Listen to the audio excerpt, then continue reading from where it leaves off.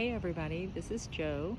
I'm here in my Houston, Texas garden in Zone 9A, and I started to make some little shorts, and they're mostly just instructional for super new gardeners. And so a while back on one of my videos I told you that my mom always said cut your roses with long stems and you'll never have to prune them. And so I'm going to show you kind of what she meant. So this is a spent flower on my little bush.